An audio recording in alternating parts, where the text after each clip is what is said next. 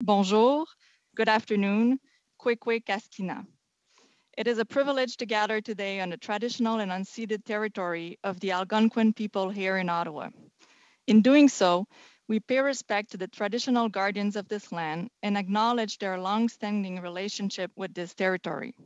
Mon nom est Marie-Eve Sylvestre, je suis professeure et doyenne de la Faculté de droit, section de droit civil de l'Université d'Ottawa, et j'ai le très grand honneur d'agir à titre de modératrice pour cette séance d'échange entre l'honorable juge Jamal de la Cour d'appel de l'Ontario et candidat proposé par le premier ministre pour siéger à la Cour suprême du Canada et des membres de la Chambre des communes et du Sénat spécialement réunis pour l'occasion. I want to acknowledge the virtual presence of the Minister of Justice and Attorney General of Canada, the Honorable David Lametti. Je salue également la sous-ministre de la Justice, Madame Nathalie Drouin, ainsi que le commissaire à la magistrature fédérale, Marc Giroux. Before I go any further, I'd like to mention that interpretation is available during this session. You can adjust the settings by clicking on the interpretation icon at the bottom of your screen. You have the choice of either floor, English, or French, floor being the default mode. Also a reminder to stay on mute when you're not asked to speak. The Supreme Court of Canada is Canada's final court of appeal. It decides legal issues of the utmost importance for all Canadians in any areas of law. La nomination d'un juge à la Cour suprême est un événement très important dans notre démocratie constitutionnelle. Pour citer les propos du regretté Charles Gontier de la Cour suprême du Canada, la fonction judiciaire est tout à fait unique. Notre société confie d'importants pouvoirs et responsabilités aux membres de sa magistrature. J'ajoute que cela est particulièrement vrai de la Cour suprême du Canada.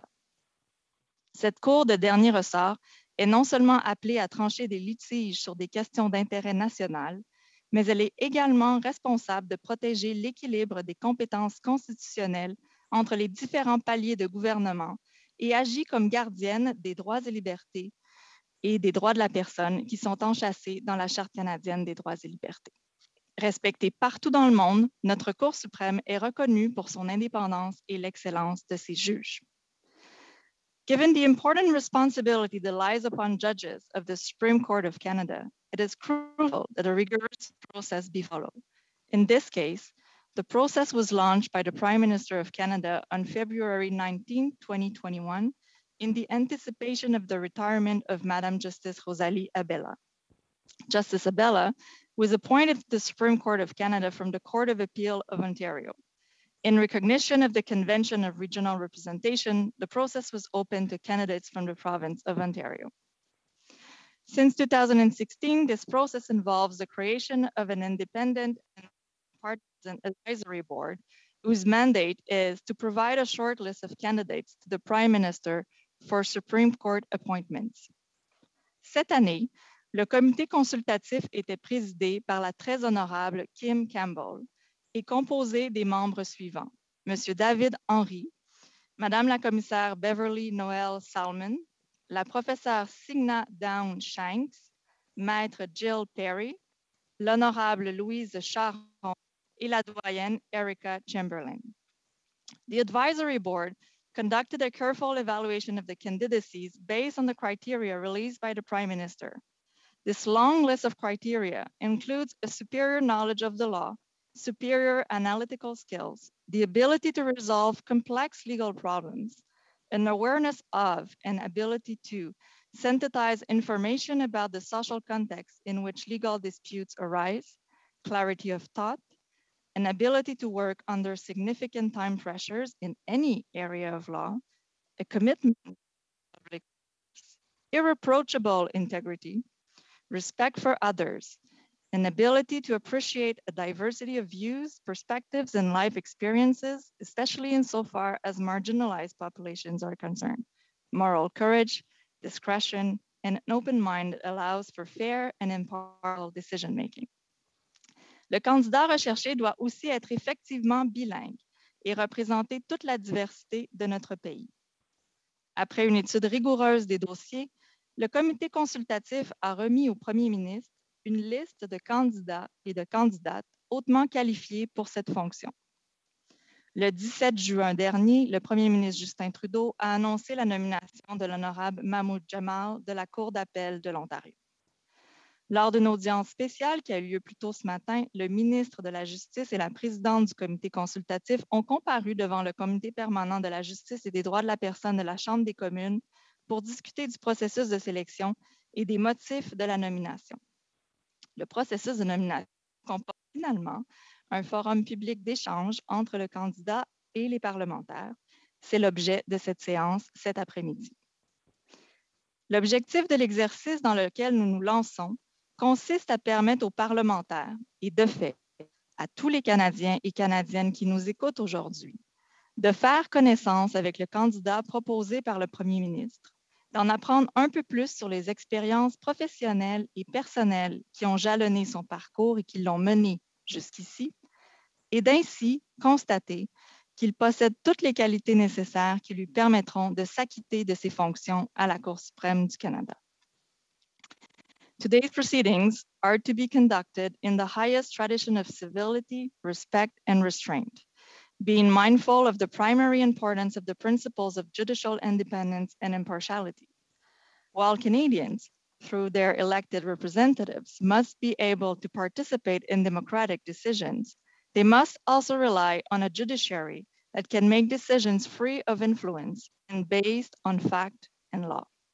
Thus, in the exchange that will follow, parliamentarians should not ask the nominee to comment or take position on issues that may be pending or may arise before the Supreme Court, so that he is perceived to have a prejudged opinion on such issues.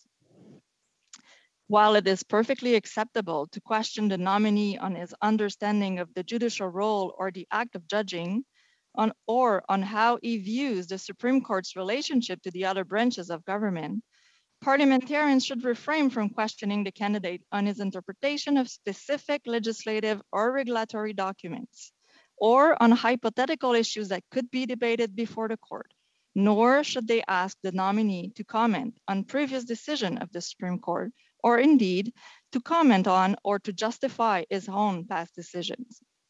Likewise, the candidate should not be asked to comment on the nomination process. It is my role to make sure that such rules are respected. J'insiste sur le fait que cette séance ne se transforme pas en un contre-interrogatoire du candidat et qu'il faille éviter de faire le procès de décisions qu'il a rendues dans le passé ou pourrait rendre à l'avenir. Au contraire, j'invite les parlementaires à profiter de cette opportunité extraordinaire qu'il leur est donnée d'échanger avec le juge Jamal afin d'en apprendre plus sur lui et le rôle qu'il sera appelé à jouer.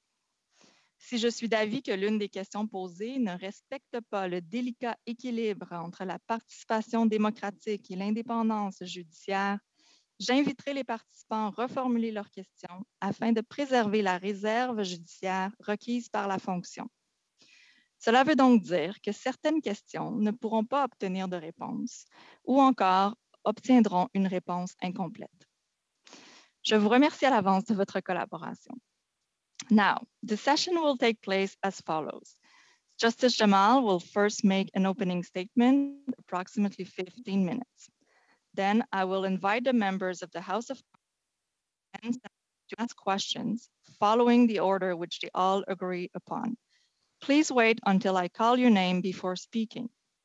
Questions should be addressed through the moderator, that is myself, and I will then ask Justice Jamal to respond. I should mention that this is not a regular meeting of the House of Commons or Senate standing committees, and as such, parliamentary privilege does not apply to this special hearing. Parliamentarians will each have a maximum of 4 minutes to engage into a discussion with Justice Jamal. To be sure, 4 minutes include the questions and the answers. Given the virtual nature of this meeting, we don't have the benefit of a clock, but I'll be responsible for keeping the time. Si la première question et la première réponse laissent encore un peu de temps, la personne pourra poser une deuxième question.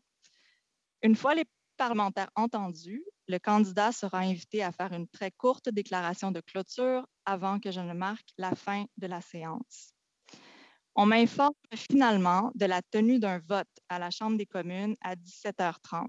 Nous suspendrons donc la séance vers 17h20 pour reprendre ensuite après le vote à 17h45. J'ai maintenant l'immense plaisir de vous présenter l'honorable juge Mahmud Jamal, candidat proposé par le Premier ministre du Canada pour siéger à la Cour suprême. Monsieur le juge. Merci, Madame la doyenne. Mesdames et Messieurs les députés, sénatrices et sénateurs, distingués invités, thank you for the honor of appearing before you. I understand and respect the legitimate interest that you and Canadians have in knowing about someone who's been nominated to be a Justice of the Supreme Court of Canada. I applied for this job, so I'm happy to be here to describe my background and to answer your questions, and I will do so to the fullest extent allowed by my judicial office. Je voudrais faire deux remarques préliminaires. Tout d'abord, je tiens à remercier le Premier ministre pour le grand honneur de cette nomination. C'est avec beaucoup d'humilité que j'envisage l'exercice de cette fonction. Je tiens également à remercier tous les membres du comité consultatif présidé par le très honorable Kim Campbell d'avoir évalué ma candidature dans le cadre de ce qui était, de mon point de vue, un processus très rigoureux qu'ils ont abordé avec un sérieux remarquable. Second, I want to say a few words about Justice Rosalie Abella, recognizing that these few words cannot do justice to her remarkable career. Justice Abella has served on the Supreme Court of Canada with remarkable distinction for 17 years. She's a legal giant, both in Canada and globally. A child of Holocaust survivors, a refugee, a judge for over 40 years, and the first Jewish woman on the Supreme Court, her contributions to the law are legion. Anyone who wants to understand the meaning of service, both to the law and to this country, need look no further than her life's work. Dans mes remarques devant vous, je commencerai par vous parler un peu de mon parcours personnel et de mon éducation. Je décrirai ensuite brièvement ma carrière d'avocat et de juge d'appel et je commenterai le rôle d'un juge de la Cour suprême du Canada. Je terminerai en vous expliquant pourquoi j'ai postulé et ce que j'espère apporter à ce poste si je suis nommé. So let me begin with my personal background and education. My family story is shared by so many new Canadians who have moved from country to country in search of a better life. My family were Ismaili Muslims from Gujarat in British India who had migrated to East Africa during the construction of the railways in the 19th century. 3 generations of us were born in Kenya, including me in 1967. In 1969, my parents immigrated to the UK in the hope of a better life for their children. Growing up in a small village north of London, I received a pluralistic, cultural and religious upbringing with all its identity challenges. I was raised at school as a Christian, reciting the Lord's Prayer and absorbing the values of the Church of England, and at home as a Muslim, memorizing Arabic prayers from the Quran and living as part of England's Ismaili community. Although I remain very proud of my Ismaili Muslim heritage, I became a member of the Baha'i faith when I married my wife, Goletta, who had come to Alberta via the Philippines as a refugee from Iran after fleeing the religious persecution of Baha'is during the Iranian Revolution. We've raised our 2 sons, Darius and Justin, in Toronto's multi-ethnic Baha'i community, and we're very proud of them both. Darius has just finished his first year at McGill, and Justin is going into grade 12.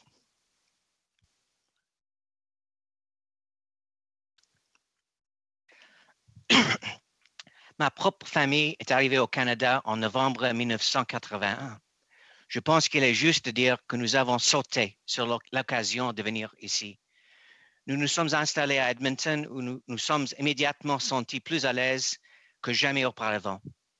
J'ai fréquenté l'école secondaire Ross Shepherd que son ancien élève le plus célèbre, un certain Wayne Gretzky, venait de délaisser pour se consacrer à la tâche de transformer Edmonton en la ville des champions.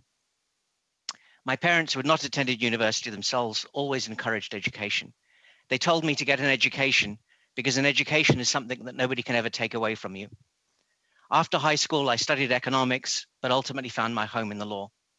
I spent a year at the London School of Economics before receiving a degree in economics from Trinity College at the University of Toronto. I then moved to Montreal for 4 years, where I studied for degrees in common law and Quebec civil law at the Faculty of Law at McGill University. And finally, I received a graduate law degree from Yale Law School, specializing in comparative law, constitutional law, and legal history. Je me compte particulièrement chanceux d'avoir étudié la common law et le droit civil québécois à l'Université McGill. J'ai vécu parmi les Québécois et Québécoises et j'ai épousé la culture du Québec et sa tradition juridique. J'ai considérablement amélioré mon vocabulaire juridique français en apprenant le droit civil, en travaillant pendant 2 étés dans un cabinet à Montréal et en occupant le poste d'auxiliaire juridique auprès du juge Melvin Rothman à la Cour d'appel du Québec. Après mes études à la faculté de droit, j'ai occupé le poste d'auxiliaire juridique auprès d'un autre grand juriste québécois, le juge Charles Gontier de la Cour suprême du Canada. Par ailleurs, tout en étant membre du barreau de l'Ontario, à diverses reprises, j'ai obtenu un permis d'exercice temporaire au Québec pour plaider devant les tribunaux québécois, dont en première instance qu'en appel. J'ai aussi plaidé devant la Cour suprême du Canada 10 dossiers provenant du Québec. Cette expérience comme avocat plaideur, avec ma formation bilingue et bijuridique, a éveillé en moi une plus grande sensibilité envers la diversité canadienne et la richesse à la fois intellectuelle et culturelle qui en découle. My over 23 years as a lawyer was spent at Osler, Hoskin and Harcourt in Toronto, a law firm whose alumni at that time had included Justice Bertha Wilson, the first woman on the Court of Appeal for Ontario and the first woman on the Supreme Court of Canada. I began practicing law just as the Canadian legal profession was undergoing a profound national integration. The Supreme Court had recently permitted interprovincial law firms, and the Federation of Law Societies was about to conclude its interprovincial mobility agreements, both of which greatly facilitated interprovincial practice. For many lawyers, including across Canada, including me, national legal practices were born. Par conséquent, une grande partie de ma pratique se déroulait à l'extérieur de l'Ontario. J'ai eu la chance de plaider devant les tribunaux de 7 provinces différentes. Et si on tient compte de mes activités comme conférencier appelé à traiter de divers sujets juridiques, je me compte chanceux et je suis fier d'avoir travaillé dans toutes et chacune des 10 provinces du Canada. L'érosion des barrières interprovinciales m'a permis d'apprendre des avocats et des juges de tout le Canada. J'en ai tiré 2 choses. D'une part, j'ai une plus grande sensibilité à la spécificité de chaque endroit. D'autre part, j'ai pris conscience des nombreux points qui nous unissent. Ces expériences ont renforcé ma conviction de la diversité et l'unité essentielle de notre pays, de ses peuples et de la profession juridique canadienne. My practice as a lawyer was extremely varied. It included Supreme Court and appellate advocacy, constitutional law, including both charter and division of powers cases, administrative and public law more generally, class actions, criminal and regulatory litigation, as well as cases involving commercial litigation, banking law, competition law, tax law, Aboriginal law, copyright and pension law. I greatly enjoyed this diversity. Mais le travail que j'aimais le plus, c'était plaider devant la Cour suprême. J'ai eu la piqûre pour ce travail en travaillant pour le juge Gontier à la Cour suprême, ce qui m'a donné l'occasion de voir à l'œuvre des avocats de la trempe d'Ian Binney. Au fil des ans, j'ai eu la chance de comparaître comme avocat d'une partie ou d'un intervenant dans 35 appels devant la Cour, dans un large éventail de causes civiles, constitutionnelles, réglementaires et pénales, dont plusieurs portant sur le droit civil québécois. The other part of my practice that I really loved was pro bono work. I think all of us try to find some meaning in our work, and pro bono work certainly did that for me. Such work allows you to transcend day-to-day concerns and to join in something much larger than yourself. I came to view pro bono work as a way to help people and perhaps to shape the law. And over time, I worked on cases that for foreign-trained medical doctors seeking to requalify in Canada, as well as cases that advance the equality rights of Indigenous peoples, civil liberties, access to justice, and the rights of children. I also served as the national chair of my firm's pro bono program for many years. And I found the mentoring relationships that I developed with young lawyers through this work to be both valuable and fulfilling. Although there was always more to be done, this work made me very proud to be a lawyer.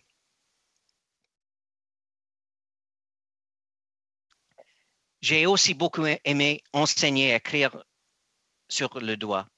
J'ai enseigné le droit constitutionnel à McGill pendant une session et plus régulièrement le droit administratif à la faculté de droit Osgoode Hall.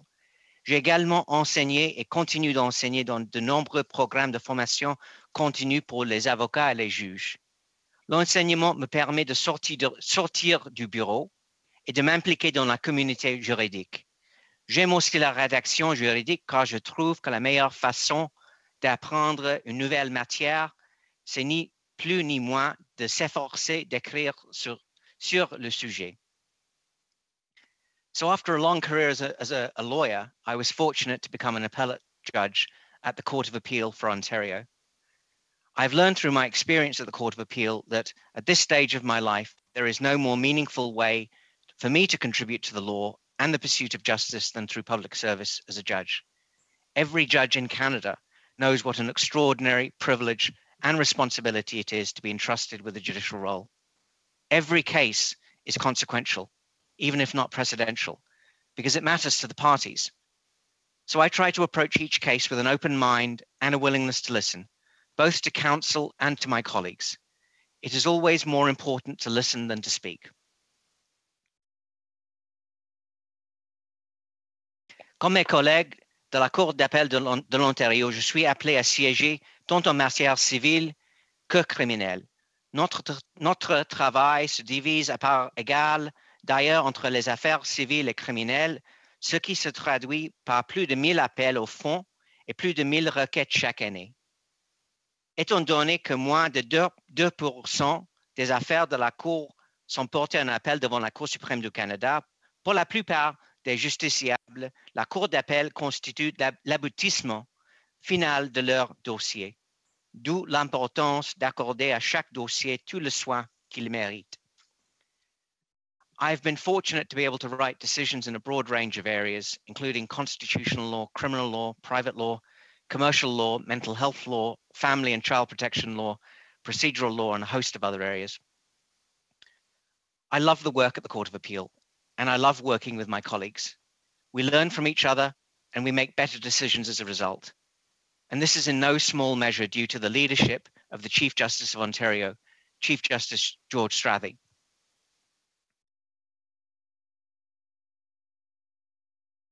Le rôle d'un juge de la Cour suprême du Canada est quelque peu différent de celui d'un juge de la Cour d'appel d'une province.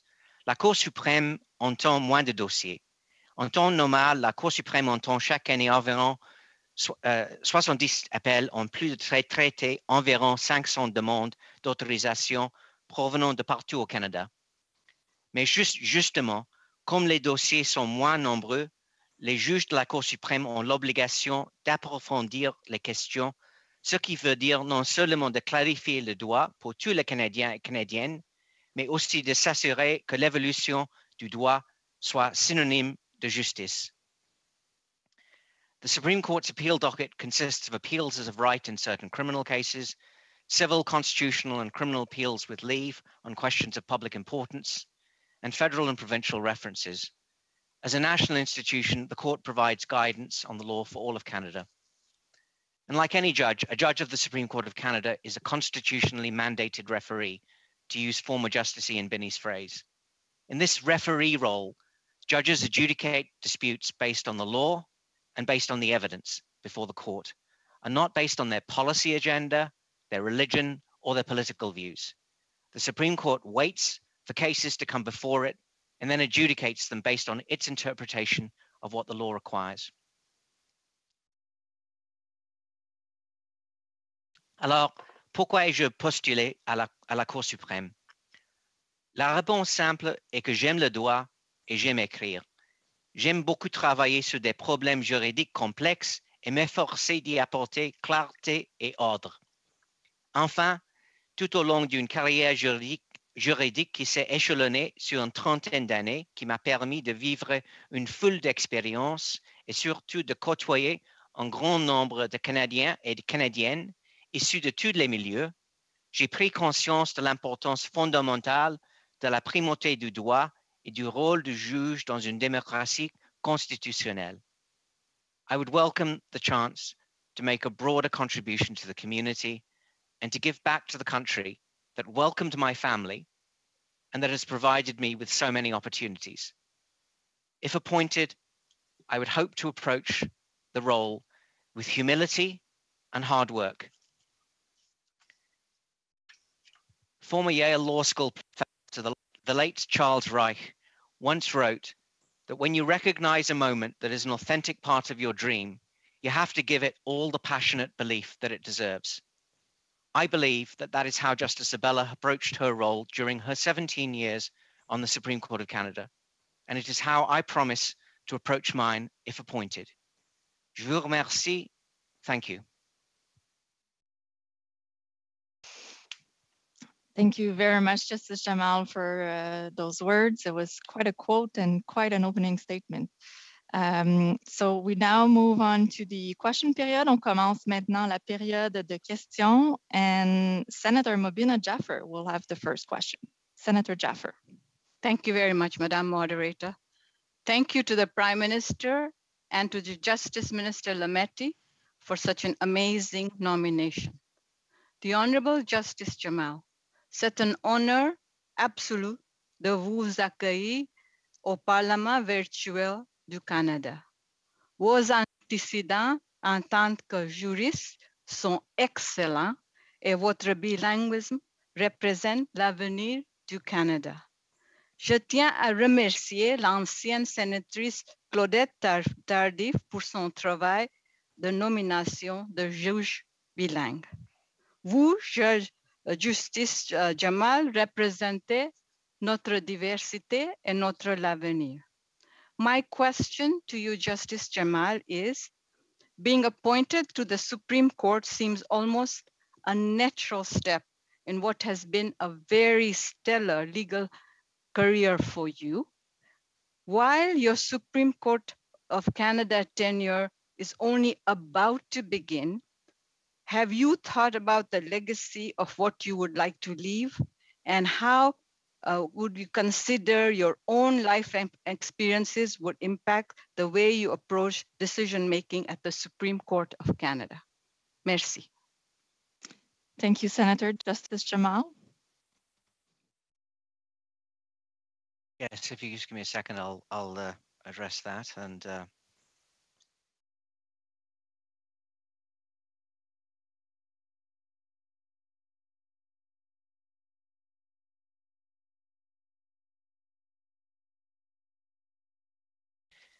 so, Senator Jaffer, thank you for the questions. There were several questions there. First of all, in terms of this being a natural step, of course, I'm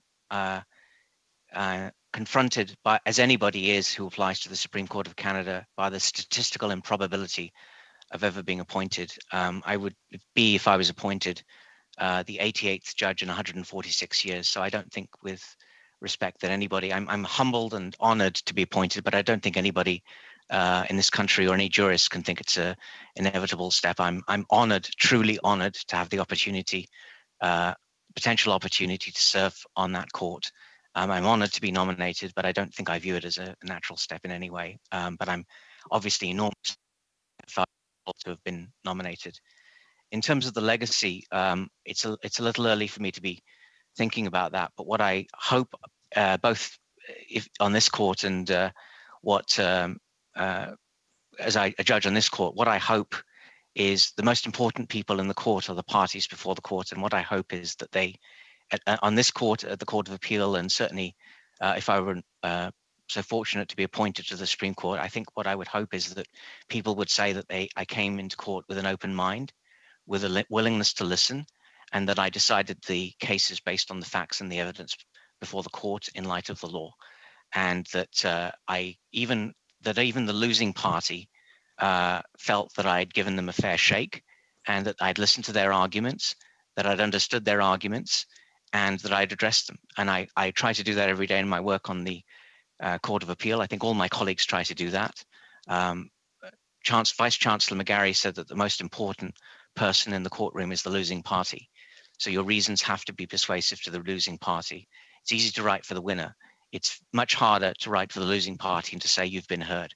So that's what I try to do in a very straightforward way every time I try and write a decision. It's to write for the losing party, and I hope that's what people would say. And that really reflects my approach. My approach is to not come in with a decided view of what the case is, whatever I think, to come in with an open mind, to read the factums, the documents before the court, to read the evidence, to read the record, to come in with an open mind, to listen, genuinely listen to the arguments, to listen to it again after the hearing if I need to, which many of us do as we listen to the digital recordings afterwards, to consult with my colleagues, to listen to my colleagues to what they have to say, and then to decide. That's my approach to deciding cases. And in terms of the larger development of the law and the jurisprudence, I think it's too early for me to speak about that. But obviously, the Supreme Court hears cases of national importance, and every case, almost every case, is an opportunity to develop the law. That is what I love doing. It is the deep dives into complex questions of law that I love doing. The most satisfying part of legal practice for me is going into a case and seeing confusion, at least for me, a jumble of facts and precedents and confusion, and then gradually seeing the order dissipate as I think through the problem, as I listen to the arguments of the other parties, as I talk to my colleagues, and then as I try to write a decision that is clear, that is accessible, and that is as brief as reasonably possible, because the parties have to read these decisions, and they have to, the legal community has to read these decisions. Many self-represented people have to read these decisions, and I think decisions of the Supreme Court, and certainly at the Court of Appeal, should be guided by access to justice. They need to be accessible, readable. You'll have read in my application, I quoted Chief Justice Dixon on the importance of clear reasons, because ordinary Canadians have a right. We don't write for the legal community. We don't write just for the legal community. We do write for them, of course, but ordinary Canadians have a right to understand what their highest court is saying, what it is deciding, and why it is deciding the way it is, and where it fits into the broader legal landscape. So that's what I hope to do. And I don't have an agenda. I won't come to the law with an agenda, so I can't say about what legacy I hope to leave. I hope to decide case by case, and to take it one case at a time. Thank you, Justice Jamal. We went beyond 4 minutes, but it was a good question and a good answer. So let's now move to Ikra Khalid, MP. Thank you very much, Madam Moderator, and to the Honorable Justice Jamal. I cannot begin to tell you how momentous this moment is for myself to see a person like yourself to be in the highest court of our country. And so I think I'll frame my questions around what we've seen over a number of years is really a deep dive by the Canadian society into civil liberties, into an understanding of our human rights and our Charter of Rights and Freedoms, and how they complement and conflict or enhance each other. And I wonder, perhaps, Justice, you can help us in understanding a little bit what you think is the role of education and that continuous education within our judiciary across the country, including yourself. And I know that you've participated in several training courses since your appointment to the bench in 2019. How important is that education piece in terms of making those sound decisions, in understanding that social context of the society that we live in, and also just dealing with the realities of technology and advancement thereof, and how that impacts these decisions? So I think I'll leave it there and see where we go with that. Thank you for the question. As you know, this is an issue that's very important for judges. It's actually dealt with addressed in the ethical principles for judges, the principes de déontologie judiciaire. It's an ethical obligation of judges to stay abreast of developments in the law, to stay abreast of social context, and the ethical principle principles talk about professional development being both a formal and an informal, having an informal and a formal aspect. So formal training through the National Judicial Institute, or informal training, reading decisions, reading the publications that they send to us. It includes education on social context, issues affecting the administration of justice, on the history, heritage, and laws relating to Indigenous peoples, as well as matters of race, gender, ethnicity, religion, culture, sexual orientation, gender identity, and expression. And I'm quoting there from section 3 of the ethical principles for judges. So this isn't my view. This is the view of the judiciary as to what the role of continuing education is. I happen to share that view. It's been something that I've always done as a lawyer and as a judge, but happily, it's also an ethical obligation for all federally appointed judges in Canada, at least. I can only speak to the federally appointed judges. I'm sure it's very similar for the other judges. So I think that's what I would say. And I attend as many continuing education programs as I can. I speak as many as I can. I like to speak at them because it forces me to do a deep dive into the subject matter, but I also learn a lot from other presenters, and I think it's enormously important, and happily, I think that view is shared amongst all judges. Thank you, Justice Jamal. 30 seconds. Oh, if it's only 30 seconds, I'll just say, Justice Jamal, I'm expecting and hoping to see wonderful things from you and some great decisions that will really unite our country and continue for us to progress as a nation. Thank you so much, and really, really, really honored to be here with you today. Thank you. Thank you. We now move to Senator Campbell. Thank you very much, moderator, and thank you for coming before us today, Lord. While we know that the courts are not involved in the political process, it can be difficult to establish a clear line between law and politics or policy. Cases such as Regina versus Carter and Touchon versus Procureur Général du Canada on medical assistance in dying require the courts to make a legal decision about important moral and societal issues.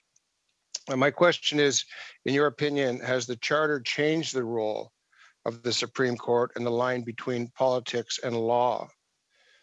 Can we talk about the dialogue between courts and Parliament in such cases? Thank you, Senator. Justice Jamal. Yes, I'll just there was a lot in there, so I'll just take a second if I might. Of course.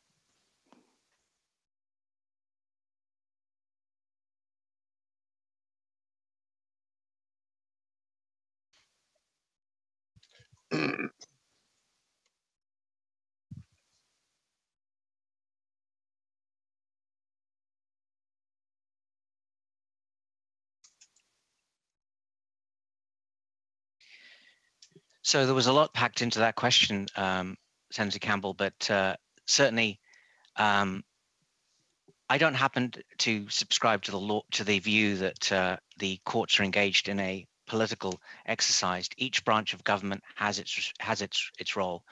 The executive has its role, the legislative branch has its role, and the courts have their role. In terms of the courts, we are adjudicating. We first wait for cases to come before us, whereas you decide what the law should be, and you enact the law through a process of legislation. So you have a much broader mandate than the courts. We wait for cases to come before the court, and then we decide in accordance with the law. As Justice Corey said in Vreend, courts wait, and then they decide as is their duty. And it was a duty, of course, that is imposed in respect to the Charter. Wasn't a duty that the courts lobbied for or asked for. It was a duty that was given to them under the Constitution. So that is our role, to adjudicate cases. To use Justice Binney's lovely phrase, judges are constitutionally mandated referees.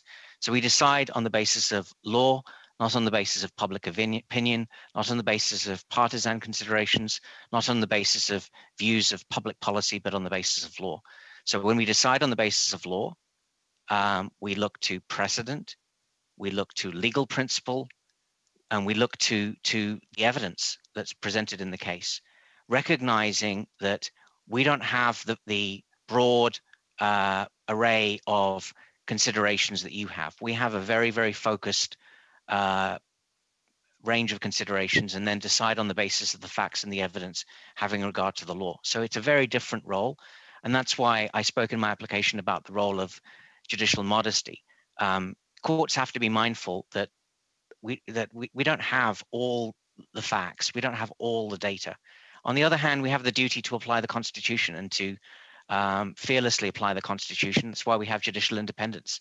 We don't have to be elected. We don't have to go to the ballot box. We can decide with judicial independence and decide fearlessly in light of what the Constitution requires. So it's this balance, recognizing the limited, the deference that's owed to legislative choices. At the same time, judges are the guardians of the Constitution, a role given to them by Parliament and the people of Canada.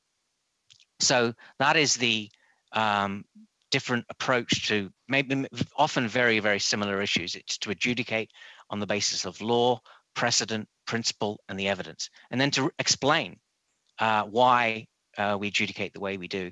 In terms of dialogue, that is obviously a very widespread metaphor that the late Peter Hogg espoused with great brilliance, a metaphor that courts and legislatures are speaking to each other effectively through their respective roles. And the legislatures pass law, they say this is what the law is. If a case is brought before the court decides the issue. It decides on whether the legislation is constitutional, it decides on the remedy if necessary, it decides what the remedy should be, and that then is speaking back to the legislature, and then the legislature can decide what it is to do. So that is the dialogue metaphor that you've referred to, which I think is a very apt way of, and the late Peter Hogg, as I said, Professor Peter Hogg, Dean Peter Hogg, was a great exponent of that. And I think it's really clarified a lot of our understanding of what the respective roles and responsibility of the courts and the legislatures are. Thank you so much. That was over 4 minutes. So we'll move to the next question. Four minutes goes really fast. I'm sorry.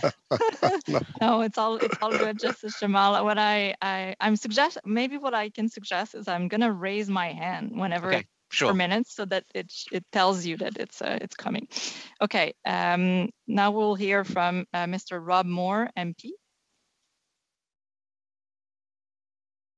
Thank you to our moderator today, and Justice Jamal, congratulations on your nomination. It's good to have with us today our Minister of Justice, the Honorable David Lametti as well. Good to see you here, sir. Justice Jamal, you wrote in your submitted questionnaire that, and I think you've just touched on this a bit, but if you could expand on it, that judges should be mindful of the relatively modest role in the process of law reform. They should therefore develop the law cautiously and incrementally, properly leaving major revisions to the legislature wherever possible. And since many of us are in that role as members of parliament or senators, I'm wondering if you could expand on that thought a bit. Thank you. Thank you, Mr. Moore.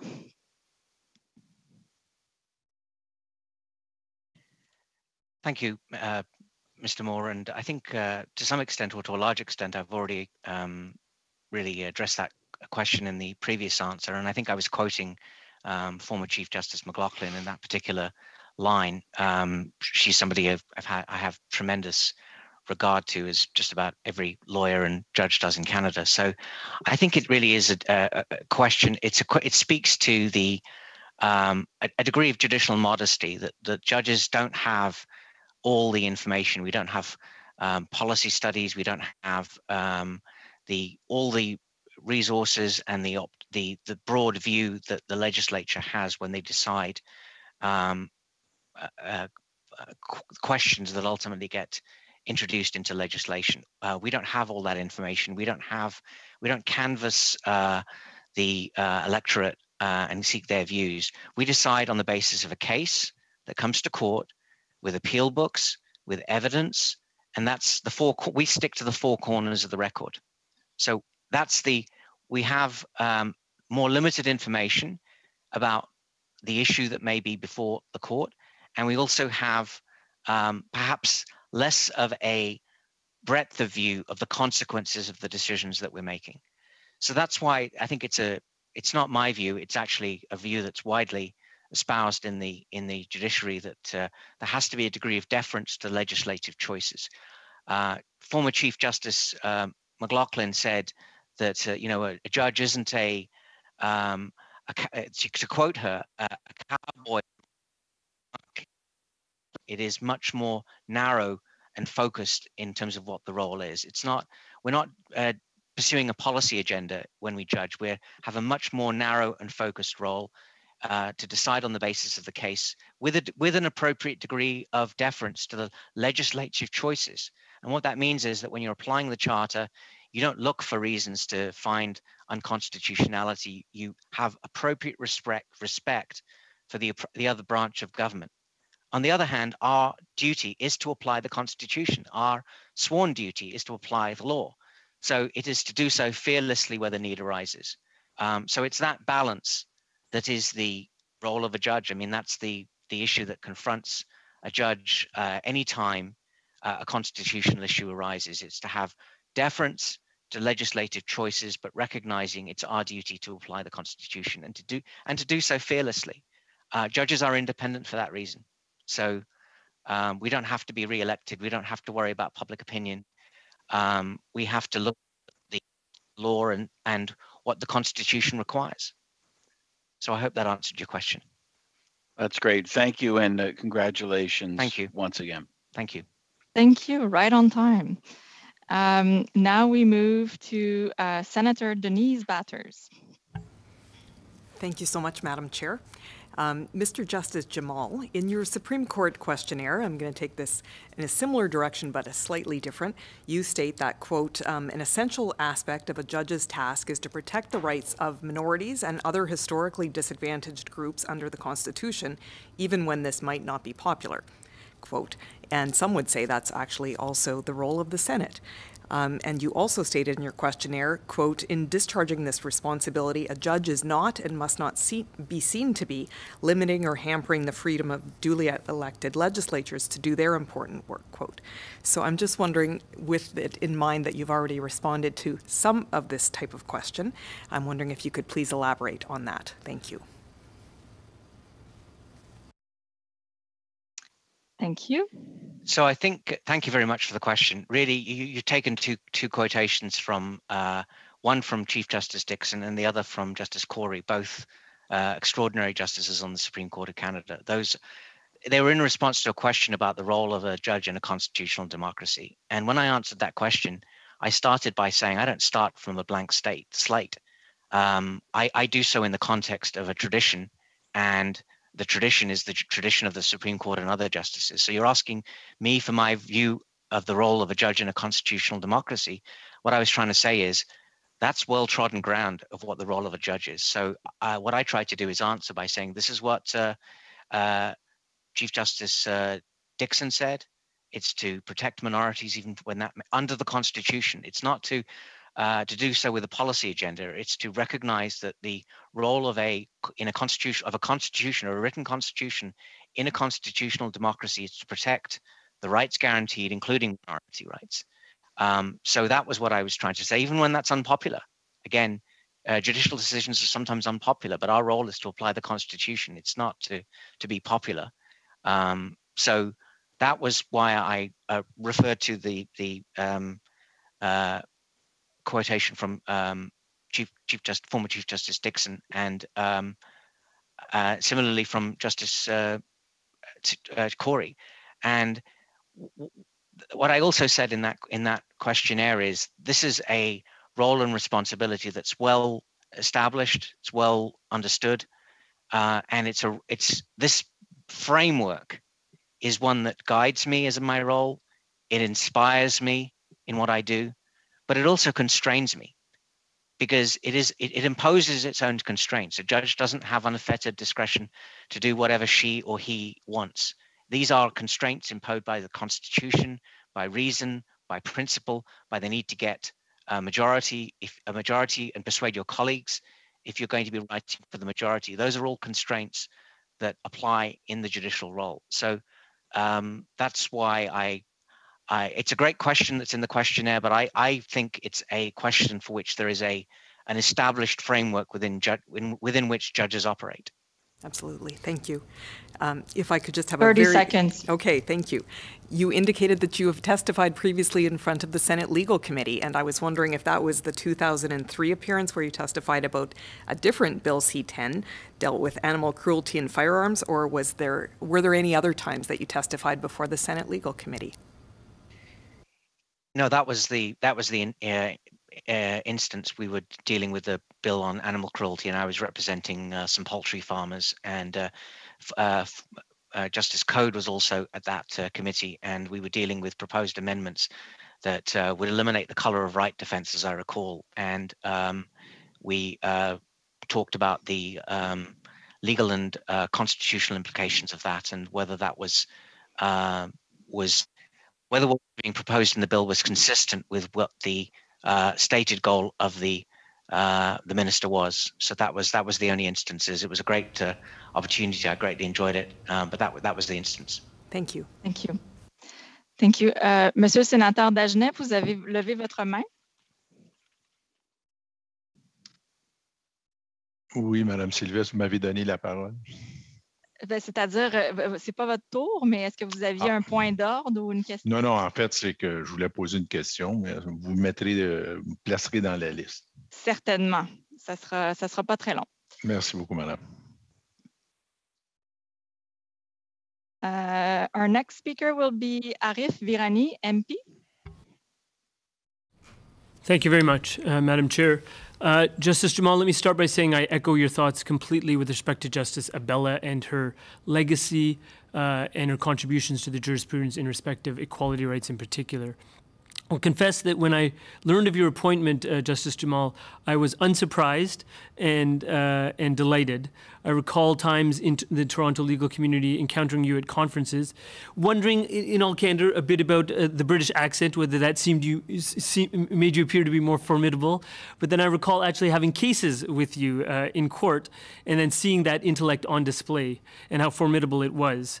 And I'll also state that we have some commonalities in common in terms of our shared East African ancestry, the fact that we were both from Ismaili Muslim families, that we both, in fact, received Aga Khan Foundation scholarships at McGill. But while my list of awards is somewhat more moderate, yours is a couple of pages long, according to your questionnaire, which many of us have read, as you've noticed. But I'll say to you, Justice Jamal, more directly, that your appointment comes as a source of pride for South Asian lawyers such as myself. But I wonder if you could reflect on what your appointment means to the wider Canadian bar. And what I'm referencing here, Justice Jamal, is for racialized people to see, for the first time ever, among those 88 other appointees in the over 140-year history of this court, for the first time a racialized person being appointed to the highest appellate court in the land. If you could reflect on what that means to the Canadian bar and to Canadians generally. Thank you, Justice Jamal. Thank you. Well, thank you very much for the questions. So first of all, what it is emphatically not about is me. This is not about me as an individual judge. And I recognize that. I recognized that when I was appointed to the Court of Appeal. I think Ms. Campbell mentioned this morning, when I was appointed to the Court of Appeal, I was overwhelmed by the response of minority lawyers, racialized lawyers of all backgrounds who contacted me and still contact me, who tell me how important it is to them to see somebody different or other people who are different, because there have been other different appointees to the Court of Appeal in the last while, including Justice Carozza, a Filipino-Canadian, after me. So I think those, and he sits next door to me, which is a great treat. So I think we're all anybody who is from a racialized community minority has a tremendous responsibility, and so I'm very, very mindful of that. I think what I've been told and what people say is that they really do see that public institutions are open to them, that they have hope, that they can see that their own face is reflected in the judiciary, and I think it gives them aspiration. I think it engenders trust in public institutions. So whether that's the judiciary, the governments, administrative bodies, elsewhere. Obviously, I'm a judge and I'm on a court, so that's my experience. But I was, as I said, I was overwhelmed by. I didn't expect it, to be perfectly honest, when I was first appointed to the Court of Appeal, and with this recent nomination, it's really been that experience exponentially. So I'm very, very humbled by that. I'm grateful for the opportunity, and I'm aware of the responsibility. I'm very, very mindful of the responsibility that comes with that role. And as I said, I'm going to do my utmost to discharge it, to honor it and to discharge it. Thank you, Justice Jamal. That ends the 4 minutes. The next question comes from Senator Gwen Boniface. Thank you, Madam Chair, and welcome, Mr. Justice Jamal, and congratulations. My question really is, just to be in perspective, I'm from rural Ontario. Chief Justice Wagner has repeatedly spoken out about the need for Canadians with limited legal understanding to have faith in an independent and transparent judiciary. The bulk of your legal experience is being a partner at a Bay Street firm. What would you say to assure Canadians that you are not out of touch with problems affecting people not on Bay Street, but those in all corners across Canada? Thank you, Senator.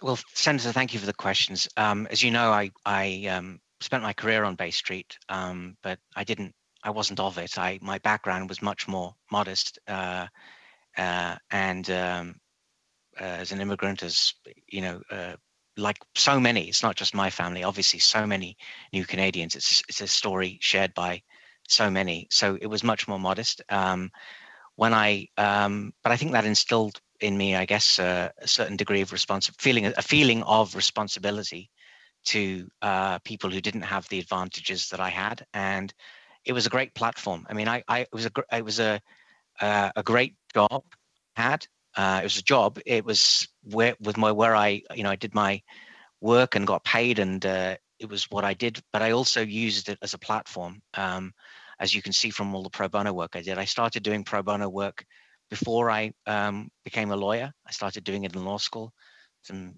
significant cases, and many of them, looking back, many of them were immigrants and others.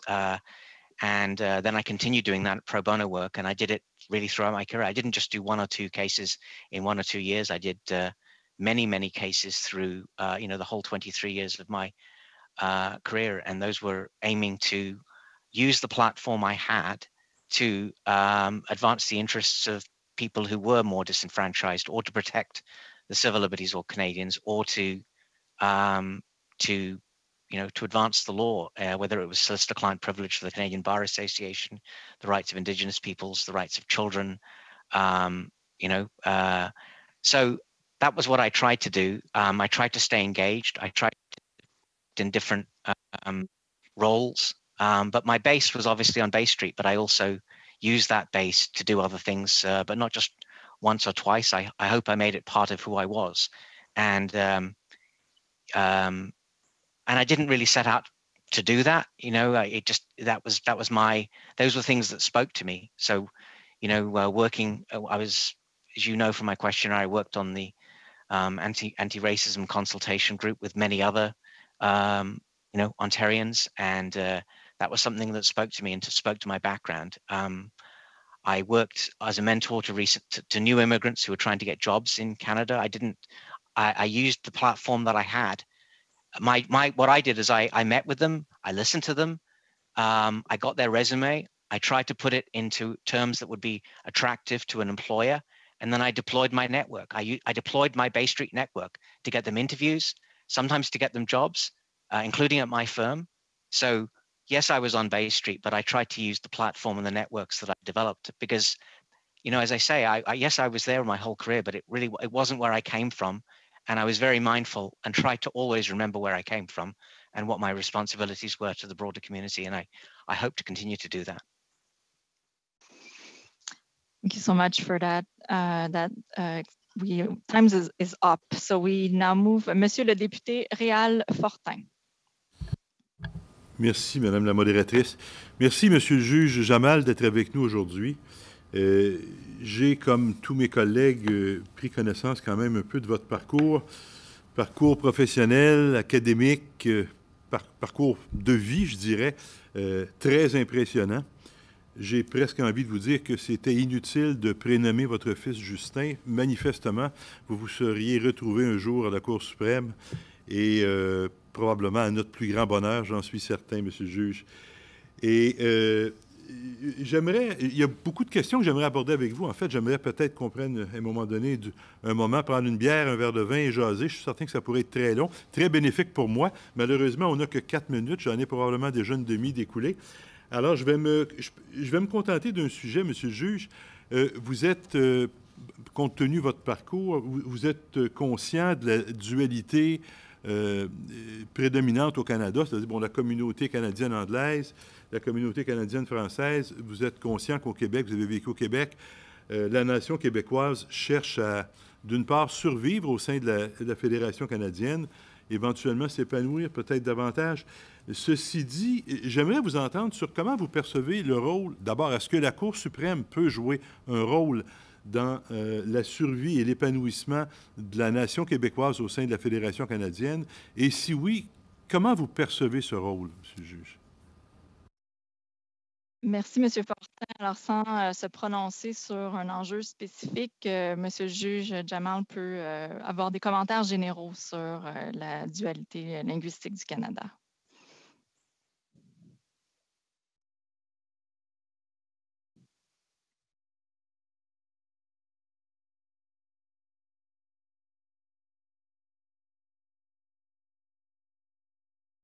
Alors, merci pour les questions.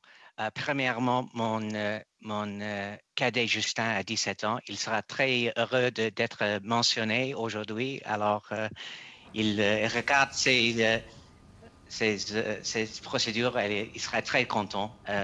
Alors, mais votre question plus sérieuse, le rôle du Cour suprême selon la dualité linguistique au Canada, je ne peux pas répondre à la question politique du Québec comme nation. Ça, c'est pas mon rôle, c'est votre rôle comme législateur. Mais évidemment, la Cour suprême a un rôle pour déterminer les droits linguistiques et de résoudre les causes qui arrivent devant la Cour. Et ça, c'est un rôle très important. Comme j'ai dit auparavant, il faut décider les questions.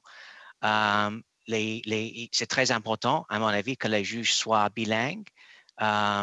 Et comme Monsieur le juge en chef a déjà mentionné la semaine dernière, mais plusieurs fois, c'est très important que la Cour, comme institution nationale, que tous les juges soient bilingues, effectivement bilingues. Alors, ça c'est je crois que ça, c'est tout ce que je peux dire sur ces questions. Mais le rôle de la Cour, comme vous savez très bien, est de résoudre les différends qui arrivent à la Cour. Et selon le droit, la Constitution, les précédents, et ça, c'est le rôle du Cour. Et ce n'est pas un rôle de prononcer sur une politique de nation du Québec, sauf que si c'est dans une loi et la loi est contestée et arrive devant la Cour. J'espère que ça répond à vos questions. Bien, en fait, j'aurais voulu vous entendre sur votre point de vue là-dessus, mais je comprends que ce ne sera pas possible et je respecte ça, M. le juge. Et peut-être rapidement, il reste... Non, merci. Pardon, oui? votre temps a été coulé, malheureusement. Ça fait déjà 4 minutes. Merci, M. le juge. Merci. Merci, M. Fortin. Nous passons maintenant au sénateur Claude Carignan. Merci. Bienvenue, M. le juge. Ça nous fait plaisir de vous avoir devant nous. Merci de nous avoir cette opportunité de vous présenter aux Canadiens. Ma question porte sur la religion. Lorsque vous avez appliqué pour être juge, vous avez mentionné dans votre document de candidature, et je cite, je suis depuis devenu Bayahi, je ne sais pas si je le prononce comme il faut, attiré par le message de la foi sur l'unité spirituelle de l'humanité. Et nous élevons nos 2 enfants dans la communauté Bayahi multiethnique de Toronto. Donc, je voulais savoir, qu'est-ce qui vous a motivé à parler de votre foi dans un bulletin de candidature pour être juge à la Cour d'appel de l'Ontario? Et est-ce que ce n'est pas un peu délicat d'avancer votre foi comme ça, alors que vous allez avoir à juger de causes qui touchent la liberté de religion, mais aussi la neutralité de l'État et tout l'aspect de la laïcité devant les tribunaux? Merci, M. le sénateur.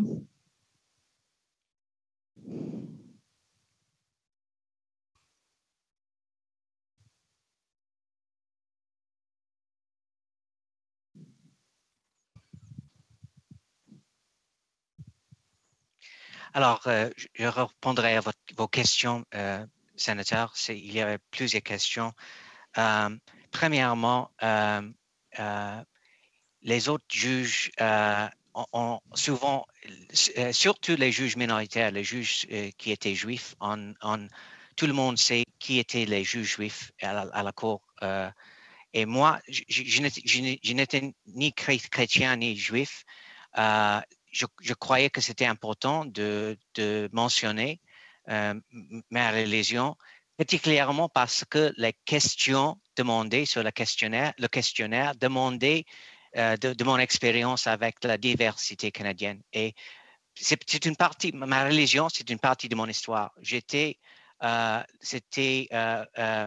une partie de l'histoire de ma femme qui était réfugiée, qui devait quitter son pays à cause de la discrimination et contre les Baha'is dans l'Iran. C'est pourquoi elle est allée aux Philippines et puis au Canada comme réfugiée. Elle était acceptée très chaleureusement par le Canada et c'est pourquoi je l'ai mentionné. Et c'est une partie de qui je suis.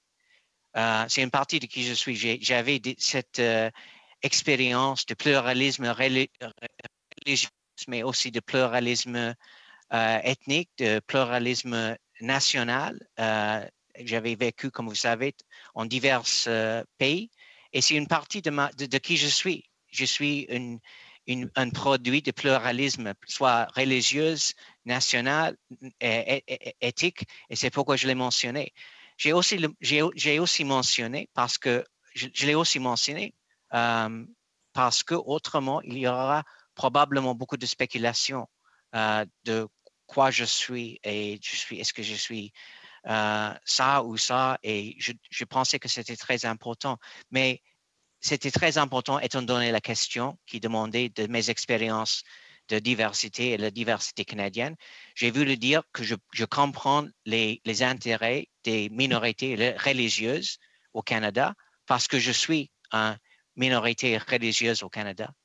Alors, ça ne veut pas dire que ceux qui ne sont pas des minorités religieuses ne peuvent pas comprendre les intérêts des minorités religieuses, mais j'espère que ça me donne une expérience vécue qui est un peu différente. Alors, c'est ce que j'espère que ça répond à vos questions, Monsieur le sénateur. Merci. Si j'ai encore Merci. quelques secondes. Malheureusement, votre temps Non, est écoulé également. on a un juge volubile. Je ne sais pas si les jugements vont être aussi longs que les réponses. Merci, Monsieur le Sénateur. Merci, Monsieur le Juge. On passe maintenant à Mr. Alistair McGregor, MP. Thank you so much, moderator. Justice Jamal, allow me to start by offering my sincere congratulations to you on your nomination to the highest court in our land. I was able in 2017 to participate with your future colleague, Justice Martin, on her nomination to the High Court. And so this is a very unique and special opportunity that we get to have a conversation with you. I am personally very interested in Indigenous issues in Canada. We live in a Canada that is now 6 years past the Truth and Reconciliation Commission's calls to actions, which includes number 45. That touches on the recognition and integration of Indigenous law and legal traditions. We also live in a Canada that just yesterday saw royal assent given to a bill that will ensure the laws of Canada are consistent with the United Nations Declaration on the Rights of Indigenous Peoples, which itself references Indigenous legal traditions and rules, both in Article 4 and in Article 40. My question to you, Justice Jamal, and be as broad as the constraints allow you to be. I would like to know first, what role do you think judges in the Canadian courts play in advancing reconciliation between non-Indigenous and Indigenous Canadians? And secondly, what role do you believe Indigenous law and Indigenous legal traditions have as an aspect of Canada's plural justice system? Thank you, Mr. McGregor. Justice Jamal won't be able to comment on specific bills or statutes, obviously, but he may have some general comments on the issues that you just raised. Thank you.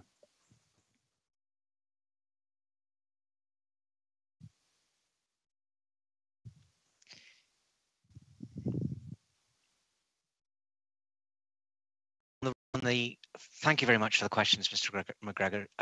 First, on the issue of reconciliation, I think reconciliation is all about respect. And I think the call for reconciliation from the Supreme Court was made powerfully by former Chief Justice Lemaire in the Delgamuc decision when he said, look, let's face it, we're all here to stay. And that is a call for reconciliation. So I think, obviously, judges, again, I go back, judges decide cases on the law, on the facts, and the evidence. Certainly, they do so in that context where there is a great move quite properly towards reconciliation with the Indigenous peoples of Canada, the many Indigenous peoples of Canada. So it certainly is a significant animating force. And I'm not saying anything new, as I say, that was already declared by former Chief Justice Lemaire in Delgamuc. So that's what I see in terms of the role of Indigenous law, legal traditions, and UNDRIP. Obviously, the United Nations Declaration I can't speak to. That may well come before the court, and the relationship between free, prior, and informed consent and the duty to consult under Section 35(1), that may well land before the court. But obviously, that's an important instrument internationally as a matter of international law, and now as a matter of domestic law with the adoption of the bill that you mentioned. In terms of the role of Indigenous law as opposed to Aboriginal, Canadian constitutional law relating to Aboriginal peoples under Section 35, what role does Indigenous law have as part of Canadian law? As you know, that's an issue that is being debated in lower courts at the moment, and I'm sure you're familiar with Professor McNeil's excellent recent article, which talked about these two lines of authority that are percolating. He obviously has his own view, but that may well be an issue that arises before the court as to the status of Indigenous law as Canadian law. In terms of Indigenous law more broadly, though, whether it is clearly the law that exists, that is living It isn't an ancient law. It is a living, breathing law that applies in Indigenous communities. I'm not a specialist on Indigenous law, but I have a strong interest in comparative law. So I have a strong interest in as an amateur in Indigenous law. I haven't unfortunately ever litigated the issue, taught the issue, but I do read. So, works like John Burroughs' books on Canada's Indigenous Constitution, I find very instructive in terms of opening one's mind to the different sources of Indigenous law, because they are very, very different than the sources that we are used to, those who are trained in the common law and the civil law. So looking to issues such as sacred law, natural law, deliberative law, other forms of positivistic law, and customary law. So, I draw great inspiration and guidance from experts on Indigenous law. Recently, I'm a member of the board of the Osgood Society for Canadian Legal History. It recently published a book of Heidi Bohaker of the University of Toronto, a historian, on the Indigenous law of the Anishinaabe, a very, very interesting historical treatise. So by working on these other organizations, I get to learn a little bit about Anishinaabe Indigenous law and that work. So I'm looking forward to, these issues may well become before the court, and I look forward to, the possibility of studying them and learning about Indigenous law by those who actually know a lot more about it than I ever will. Thank you so much, Justice Jamal. That we were over time, but that was an important question. So now we move to Senator Brent Cutter. Thank you, Madam Chair, Dr. Dean Sylvestre, and thank you for conducting a very elegant and diplomatic chairing of this session. Congratulations on a richly deserved nomination, Justice Jamal. You may know, but maybe you don't, that the work that you've done in confidentiality and privilege in the past is the intellectual backbone for that part of the National Legal Ethics Teaching Casebook for students across the country, and those of us who are involved in that are grateful. And also, I think, as you know, no doubt are aware and probably contributed, the Ontario Court of Appeal had a lot of influence on the shape of the ethical principles for judges to which you referred earlier. And that's really where the first of two questions, if I have the time, takes me. Building on the questions that Mr. McGregor asked, you referenced portions of the concept of diligence and competence of judges as an ethical principle, and including continuing professional development. And I want to ask you this question specific to what is referred to in ethical principles as becoming more competent and knowledgeable about communities with respect to which the judge has little or no lived experience. And in the present context of Indigenous people, communities, and governments, that's an important question, I think, for all judges, and I'd like to think for Supreme Court judges, and with respect for you. And I'm wondering if you could say a bit more about whether you agree that that's something that judges, including yourself, need to give serious consideration to, and maybe expand a bit on how you might achieve that yourself personally. Maybe I could mention the second question if there's time for you to respond. Justice Binney, while he was serving on the court, distinguished courts of appeal, where you have been serving, as error-correcting courts, and the Supreme Court of Canada as a policy-making court. And I'm wondering if you agree with that assessment and differentiation, and how you see that as a challenge and opportunity in the Supreme Court when you will be serving there. Thanks. Thank you, Senator. For the purposes of time, Justice Jamal, you have a little less than 2 minutes because we have to suspend the session for the vote. We don't anymore? We don't anymore. Perfect. Thank you. I was not aware. Justice Jamal.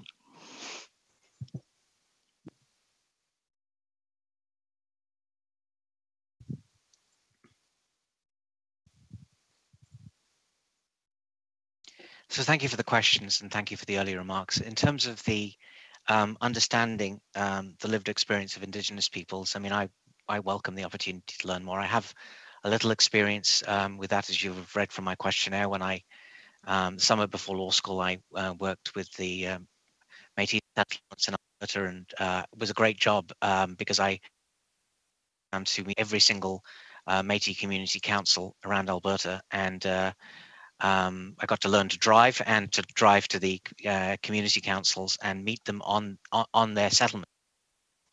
That was an eye-opening experience for me, because it kind of disabused me of a lot of my, or started to disabuse me of a lot of my stereotypes, because I think we all have unconscious biases in some measure, and that was a great experience. I also, as you know, from my questionnaire, worked for the on a case with on the Congress, for the Congress of Aboriginal Peoples, on a Section 15 equality case, which allowed me to really try to learn a little bit about the experiences of Indigenous people, particularly urban Indigenous people, and where 60% of the Indigenous people live is in urban areas, and some of the challenges that they have, and some of the stereotypes that government programs at the time perpetuated. So I have some little, but obviously I welcome more opportunities to learn. One of the advantages of being a judge is you get invited to speak a lot, and I pretty much never say no I often virtually never say no, because I love getting out of the office. I find if you stay in the office too long, you get cabin fever, and you can learn by going out and meeting people. So I go and so I would love the opportunity to go and meet other Indigenous people, other Indigenous communities. I visited the 10 provinces, but I haven't visited the territories. I hope in this job I get to do that. I would love to. So but I do think that to the extent one can, I think every judge focuses on the ethical principles, which, as you know, aren't intended to be binding, but intended to be goals, and everybody focuses on them in different ways in terms of what they see as an important part of their life. Obviously, I think that's an important part of my role if I'm appointed. So that will be something I will welcome the opportunity to explore.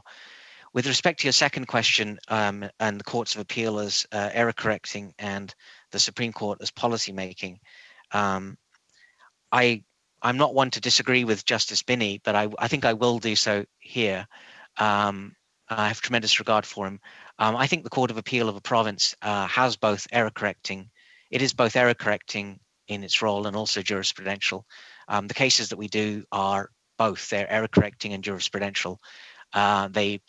You decide cases on the basis of settled law, and you do deep dives.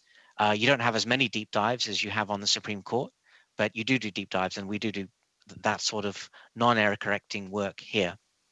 In terms of whether I wouldn't personally use the word policy making.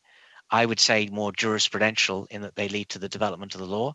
I don't know in what context Justice Binney, for whom I have enormous regard, he's been a mentor to me for many, many years, since he was the lawyer and I was at the bar and he was at the bar. So I don't know in what context he said that, but I would use the word jurisprudential rather than policy making. Thank you very much. Thank you, Justice Jamal. Thank you, Senator Cotter. We now move to Senator Yvonne Boyer. Thank you, Madam Moderator. I would like to thank you, Justice Jamal, for meeting with us today, and I congratulate you on this nomination. Personally, I am thrilled that you're here, and I'm thrilled about the work you've done in the Métis communities. I have a two-part question that relates to each other. I want to ask you about how the Supreme Court of Canada, which has recognized that Indigenous rights have largely been ignored, proposed to represent Indigenous perspectives, considering the court's previous guidance on Canada being a tri-jural justice system, as described by Professor John Burroughs.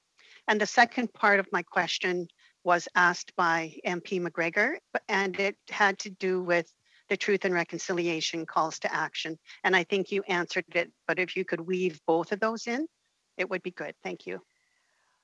Could I ask for the first part to be repeated? I didn't quite understand the, and pardon me for that. I didn't quite understand the first part of the question relating to. How does the Supreme Court of Canada, which has recognized that Indigenous rights have largely been ignored, propose to represent Indigenous perspectives, considering the court's guidance on Canada being a tri-jural justice system, as described by Professor John Burroughs? Well, I think in response to that question, you know, what the court does is, as I said, decide cases that come before it. What it really needs is counsel. It needs counsel to argue those positions and to give it the raw material to address any case. And so whatever the court, as I said, doesn't really go off on its own agenda. It decides cases, and it decides based on the arguments. So, you know, it really requires lawyers, Indigenous lawyers steeped in Indigenous law, to educate the court on the various issues, and that would then lead to adjudication.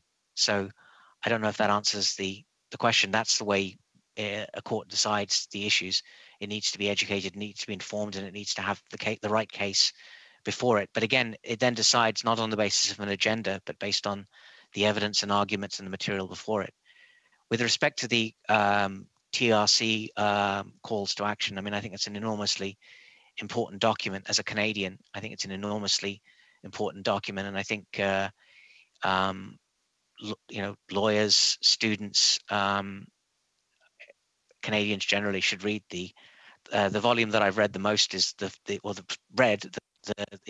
first several hundred-page summary volume. I haven't read all of the volumes, but to read that volume is to be completely humbled by, and to be about the history of residential schools, and you know, to understand the experience of Indigenous peoples in Canada. So I think that's, and every time I listen to former Senator Murray Sinclair, I mean, I'm humbled.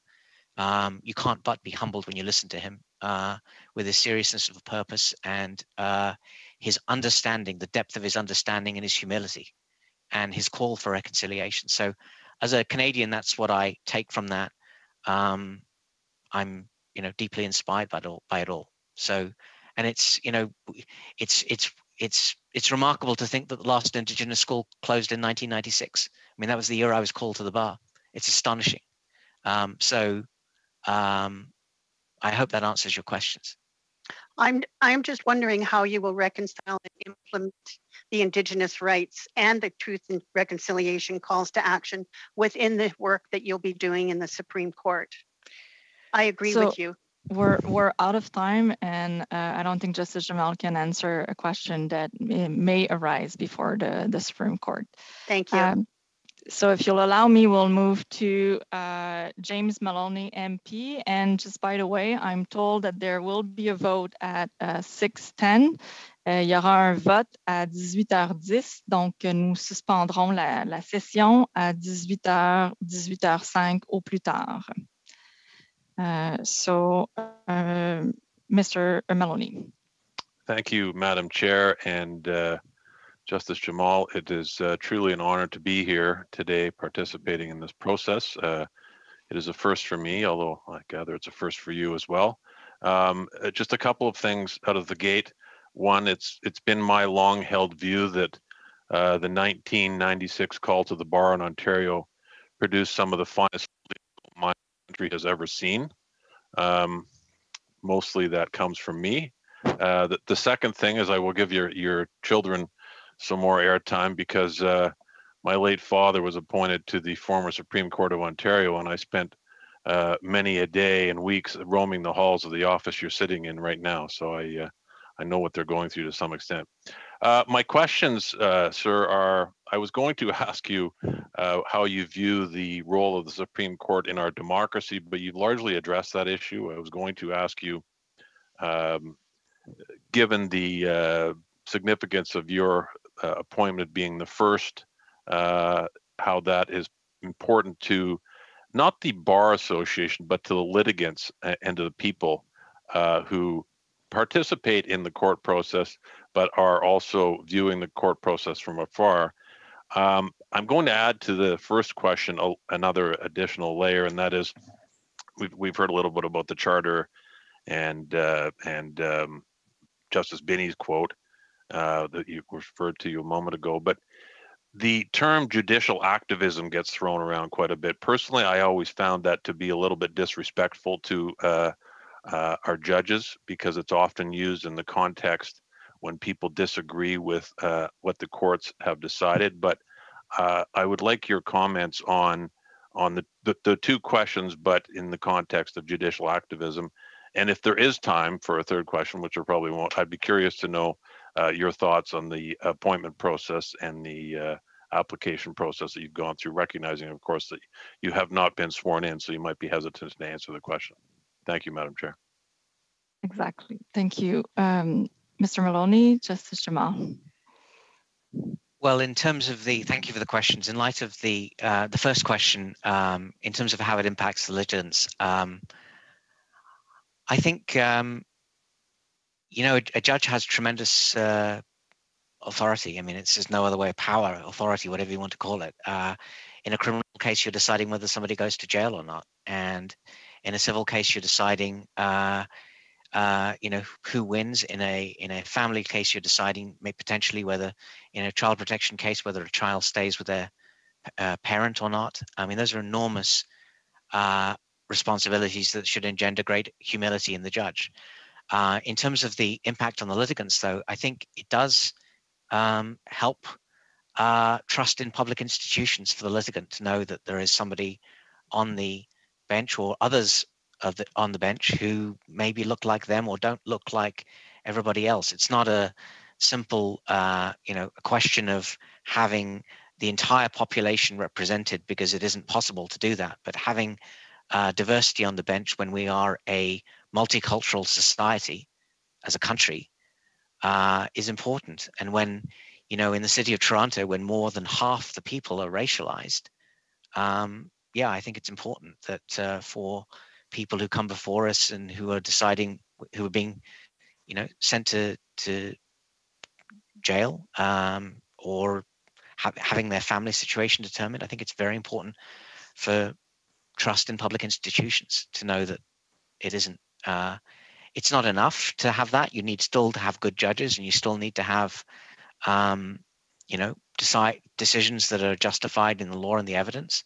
But I think it does add to trust in public institutions.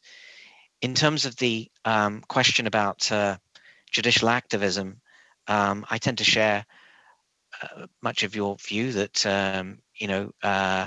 it is often a response to a particular result. One can say that not doing something is just as much a matter of judicial activism or non-activism if the law and the Constitution happen to call for it. So, you would have seen, no doubt, Justice Abella's interview with the CBC, and I think that was very, very well put, where she said that this was sort of really largely a vocabulary that comes from the United States that really doesn't quite fit with our legal culture and our legal experience. I don't believe we have activist judges. I think we have judges who all do their best to respect their oaths, to apply the law and the facts, and don't have agendas, but they happen to reasonably disagree. And that's the nature of our system. There is a plurality of views. So I hope that answers your question. I don't know, what was the third question? Maybe it was about the nomination process, but we're out of time, and it's maybe not an appropriate question. Thank you, Justice Jamal. Thank you. I think I have skipped Mr. Cooper. My apologies, Mr. Cooper, if I've skipped you. Thank you very much, Madam Moderator, and congratulations, Justice Jamal, on your appointment, your CV, and the breadth of your experience in the law is truly impressive. And I have no doubt that you will be a credit to the Supreme Court and a credit to Canada. Now, I want to ask you a very broad question regarding international law. Over the last several decades, there have been significant developments in international law, including the establishment of international criminal and trade fora, etc. And with that, we have seen a rising use of international law in Canadian constitutional litigation. So just in the broadest terms possible, I would be curious as to your thoughts regarding the interplay between principles of constitutional law and international law. Thank you, Mr. Cooper.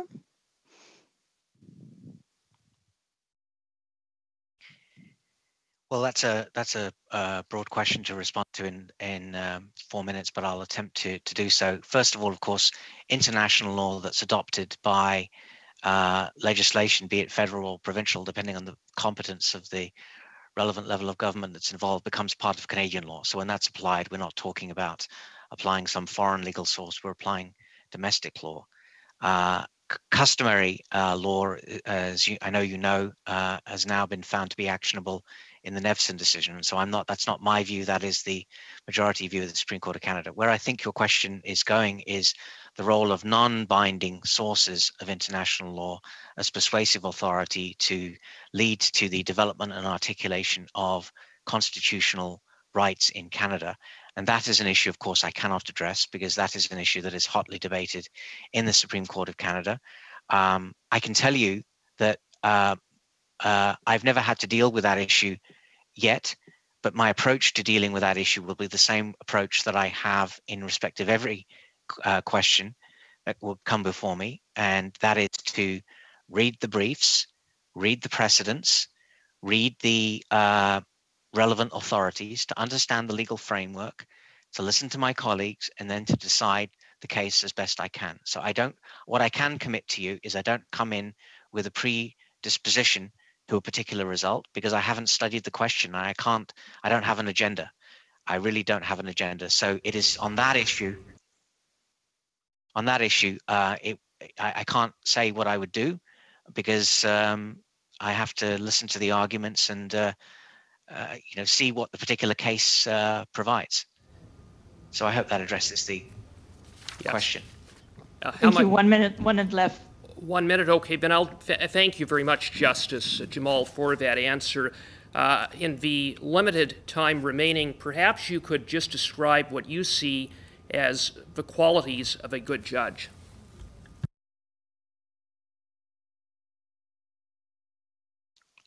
Well, I'll speak about the qualities of a good judge at the Supreme Court because that's the context that we're in. I think you have to love writing and you have to be hopefully a good writer because that's the output of your work. So you have to love writing and you have to be a good writer and willing to continue to learn to write.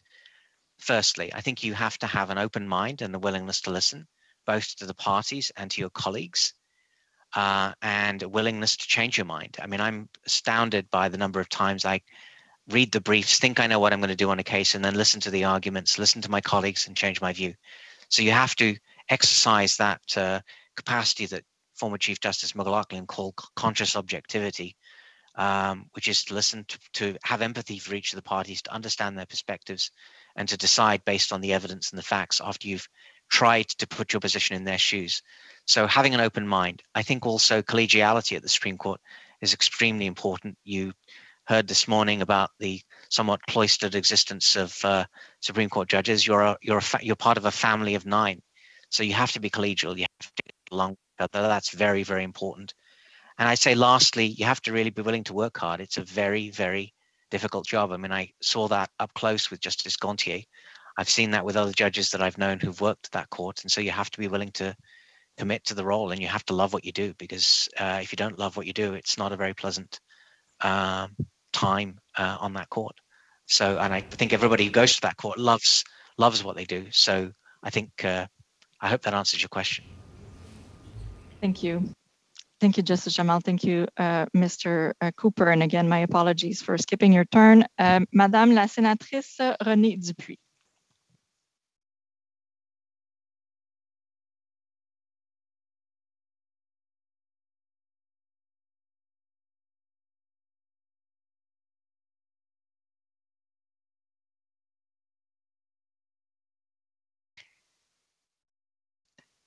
Merci Madame la modératrice. Je suis désolée, la sourdine refusait d'écouter. Merci, Monsieur le juge Jamal, de votre présence aujourd'hui. Vous avez dit, on a rapporté vos propos, et je cite ce que j'ai lu. Je ne sais pas si ce sont vos propos, une traduction, vous me le direz, vous me corrigerez si ce n'est pas le cas. Mais ce qui m'a frappé, c'est que on vous attribuait les propos suivants. Comme beaucoup d'autres, j'ai vécu la discrimination comme un fait de la vie quotidienne. Je voudrais juste commencer par rappeler le fait que si cette séance conjointe avait eu lieu il y a 100 ans, il n'y a aucune femme qui aurait eu l'occasion de vous poser des questions aujourd'hui. Je n'y serais pas, il n'y a pas de député, il n'y a pas de sénatrice qui y serait. Donc, on s'inscrit dans une évolution d'une société, dans une longue tradition historique. Et ma question porte sur l'article 15 de la Charte canadienne des droits et libertés. Vous le savez mieux que moi, le droit à l'égalité est assuré à tous et à toutes, sans discrimination. Mais ce qui m'intéresse le plus, c'est de savoir comment vous évaluez l'application qui a été faite du paragraphe 2 de cet article-là, où on prévoit que soit des lois, soit des programmes ou des activités peuvent être mises en place, et je cite donc, qui sont destinés à améliorer la situation d'individus ou de groupes qui ont été défavorisés de toutes sortes de manières, mais notamment par la discrimination. Origine nationale, ethnique, la race, la couleur, la religion. Alors, j'aimerais avoir, et d'autres motifs, là, le sexe, l'âge et les déficiences mentales et physiques, j'aimerais avoir votre analyse de l'application qu'on a fait de cet article-là, donc du paragraphe 2, en termes de ce qu'on appelle en français programme de promotion sociale et peut-être mieux exprimé en anglais, Affirmative Action Programs. Merci. Merci, Madame la sénatrice. Le juge Jamal ne pourra pas commenter une disposition spécifique de la Charte canadienne, mais il pourrait certainement revenir sur des propos qu'il a tenus dans son questionnaire. Je veux savoir, en fait, je m'intéresse à savoir quelle est sa perspective et quelle est la perspective qu'il apporte dans cette possibilité qui existe en vertu de notre, je ne parle pas d'un cas spécifique, mais en termes de politique publique de ces types de programmes-là, qui visent donc à corriger la discrimination. Oui. Alors, premièrement, c'était mes propos, c'était rédigé en anglais. Alors, ce que je parlais de mes expériences dans ce paragraphe en Angleterre parce que j'étais jeune. Je suis arrivé au Canada quand j'avais 14 ans. Alors, je parlais de mes expériences comme enfant et comme jeune en Angleterre. Et c'était dans les années 70 en Angleterre, il y avait, c'est pas seulement mon expérience, il y avait beaucoup de racisme là à cette époque. Et c'était toujours en réponse à la question qui demandait de mes expériences avec la diversité. Et ce que j'ai voulu dire, que c'est une partie de mes expériences. Et je suis arrivé ici, j'avais vécu avec beaucoup de discrimination, comme beaucoup d'autres en Angleterre, mais je suis arrivé au Canada et c'était tout à fait différent pour moi. J'accepte qu'il y a beaucoup de discrimination, surtout pour les personnes indigènes, les Noirs, les personnes d'origine asiatique aussi, particulièrement récemment pendant les expériences de COVID-19. J'accepte tout ça, mais j'étais chanceux parce que quand je suis arrivé à Edmonton, je me sentais tout à fait différent comme en Angleterre. La peur qui était un fait quotidien pour moi était absente à Edmonton. Alors, c'est ce que je parlais de cette expérience. Et je crois aussi que c'est une expérience une expérience vécue encore que j'apporte et à mon rôle comme juge. Et c'est ça, c'est pourquoi j'ai parlé de ça. C'était une réponse à la question. Et vous avez demandé de mon interprétation de l'article 2, d'article 15.2 de la Charte. Évidemment, je ne peux pas répondre à ça, mais je peux dire que, comme j'ai dit déjà, j'approche cette tâche avec une respect pour les précédents. Il y a plusieurs, comme vous savez, plusieurs précédents sur cet article. Et je vais étudier, j'étudierai les dossiers, les faits, les circonstances avec les précédents, et puis je déciderai selon ce que la cause demande. Alors, mais je ne peux pas vous donner ici une philosophie de l'article 2, l'article 15.2 de la charte, malheureusement. Merci, Monsieur le juge Jamal. Merci, Madame la sénatrice. Alors, voici la situation. Il y a un vote à la Chambre des communes à 18h10 et on me dit qu'il y a également un vote à 18h30 au Sénat. Alors, on pourrait ajourner à 18h et reprendre après tous ces votes ou mettre fin à la séance. Maintenant, il me reste 9 participants qui n'ont pas encore eu l'occasion de poser leurs questions. So I'm wondering if we should adjourn or end the session at the 6. I still have 9 participants who have yet to speak and ask their questions. If I can ask each of you to be brief and Justice Jamal to be as concise as possible in the answers, perhaps we can get some through. So we have Carolyn Findlay, MP. Merci, Madame la modératrice, honorable juge Jamal. C'est un grand honneur d'être avec vous à cette réunion aujourd'hui. The nomination of a Supreme Court is of utmost importance and history-making, in fact. So we take this process very seriously. In a past life, I was a civil litigator and a family lawyer within that context at times. One of the legal opinions you rendered discussed in your questionnaire deals with child protection proceedings.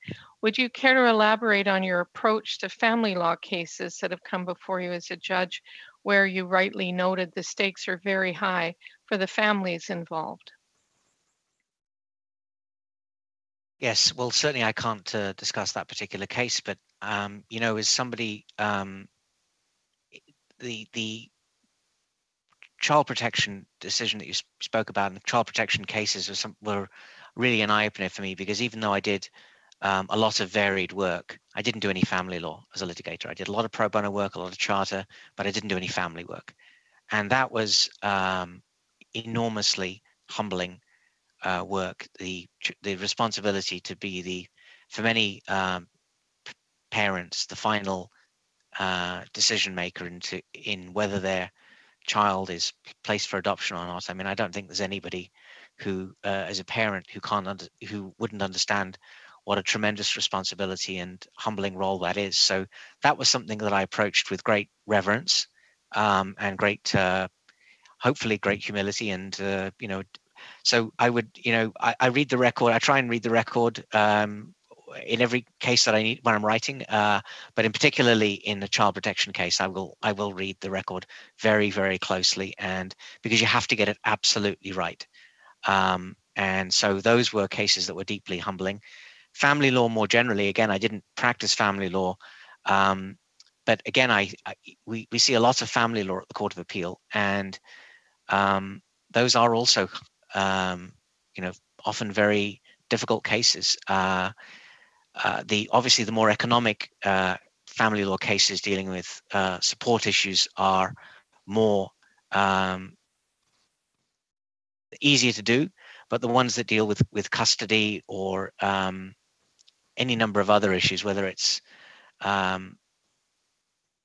you know, access to the children, those are all things that are often heart-wrenching. Frankly, you have to be a stone not to feel when you are on those sorts of cases. So they take a lot out. I mean, they take a lot out of everybody. I think they take a lot out of the litigants and the parents who come before us, but and the lawyers as well. But they certainly take a lot out of the judges, I think. And could I just ask you, you've mentioned mentorship, which I think is very important. Is there a mentor in your life who you would like to acknowledge at this auspicious occasion, someone who has meant a lot to you in your life? In about 45 seconds, please. I mean, there's so many, but Edgar Sexton, the late Edgar Sexton, when I was at Osler's, Ian Binney, Chief Justice McLaughlin. She's a mentor, even though I only appeared before her and got to know her a little, but she was a mentor as an individual. Justice Peter Corey, who was 2 doors down from me when he retired from the bench. Edward Saunders, who just turned 95 or 96, judge of the Ontario Superior Court. I mean, there's so many who've helped me and guided me. Thank you so much. Thank you so much, both of you. Marshall Rothstein. I can't not mention Marshall Rothstein. I'm sorry, Marshall. Justice Marshall Rothstein, an enormously important and influential mentor. I'm going to forget that this isn't the Academy Awards, I guess, but there's so many.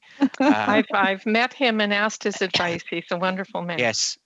Okay, thank you both. La prochaine personne est le sénateur Pierre-Hugues Boisvenu. Est-ce qu'il est présent?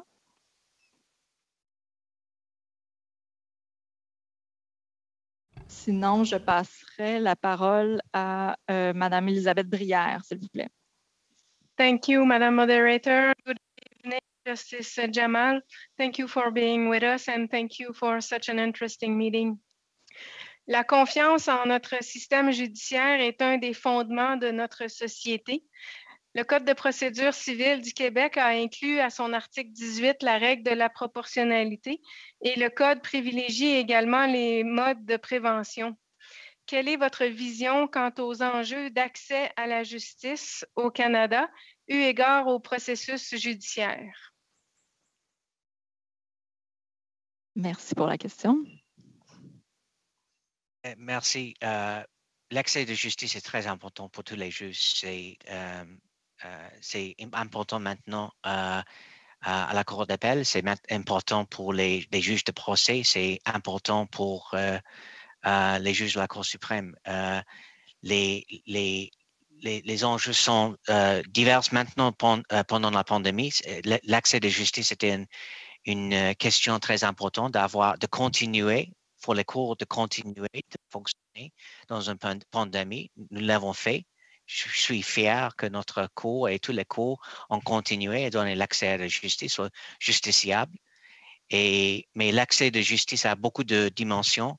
C'est, comme j'ai déjà dit, quand on rédige un jugement, c'est un événement d'accès à la justice parce qu'on doit rédiger de façon claire pour les justiciables, pour les personnes qui représentent eux-mêmes dans l'avenir. Et alors, il y a beaucoup de dimensions de l'accès à la justice. Les juges ont leur propre rôle à l'accès à la justice. Le barreau a un rôle et le gouvernement aussi a un rôle. Alors, tous les participants dans le système de justice ont des rôles très importants dans l'accès à la justice, y compris les juges.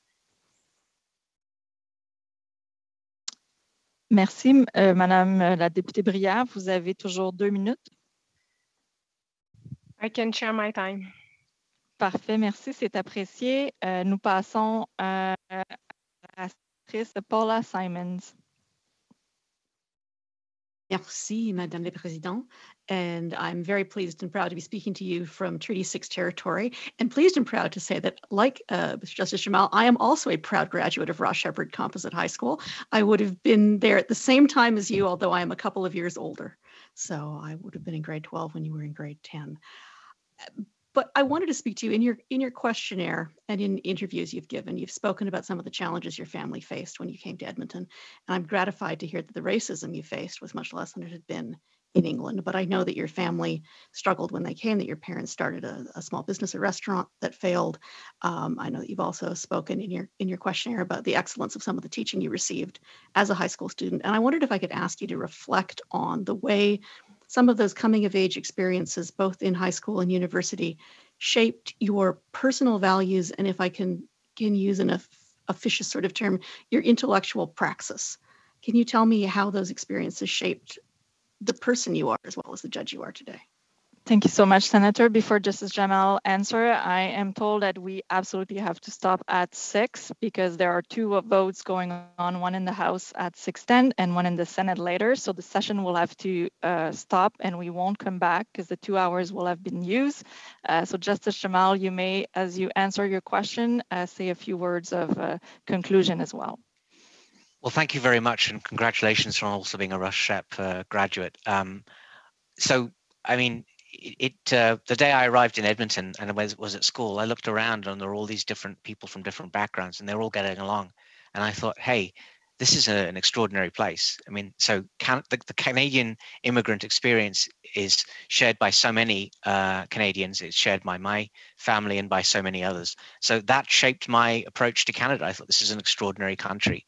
High school was also where I got to learn French. Ross Shepherd was where I learned French. I had great teachers, and Mr. White, I don't know if you remember him, but he was my French teacher, and that I didn't think at the time. Mine too. Well, there you go. There you go. I didn't think at the time that it was going to help me in my legal career, but it was enormously beneficial to have such a great French teacher who laid the foundation for everything else that followed. So my intellectual practice, it was the foundation of everything.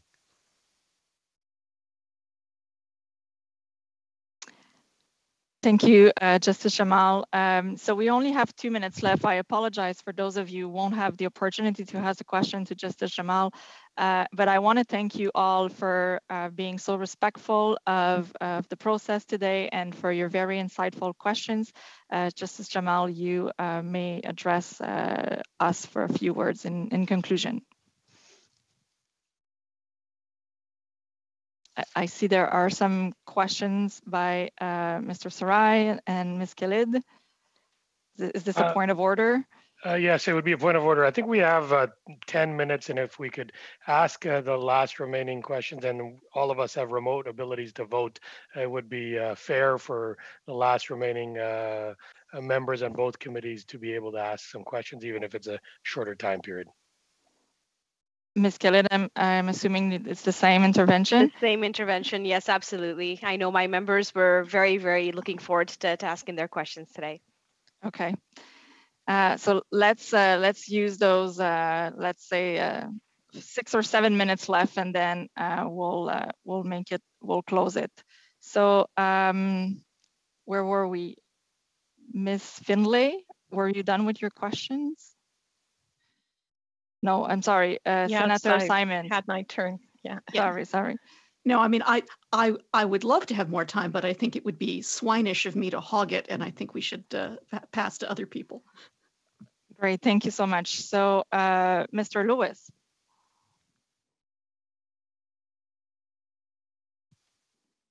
If Mr. Lewis is not here, perfect. Senator Dagenet, Monsieur le Sénateur Dagenet.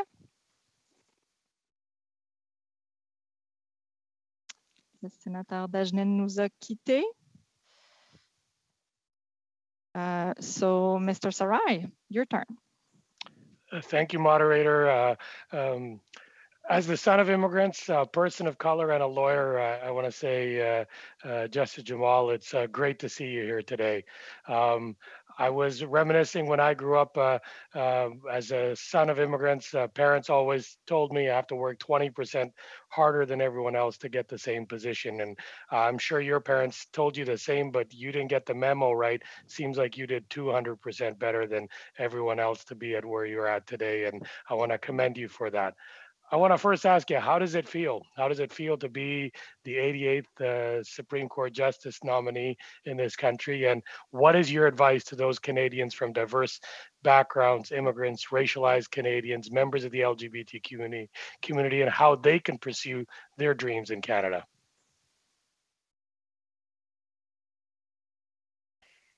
In respect to the first part, to be perfectly honest, it doesn't feel real yet, and I'm humbled and extraordinarily, if I'm appointed, it would be an extraordinary privilege to discharge that role. So that's really, it doesn't feel, this has happened so quickly, and it hasn't felt real, and it was so statistically improbable that it hasn't really sunk in yet. I don't think it will for a while if I'm appointed. In terms of my advice to other Canadians, young Canadians watching this, it's just to work hard and to believe in yourself, and just don't believe people who tell you can't do something. Just work hard and be determined, and that remember that this is an extraordinarily great country. This is the greatest country in the world, and so that's what I would say.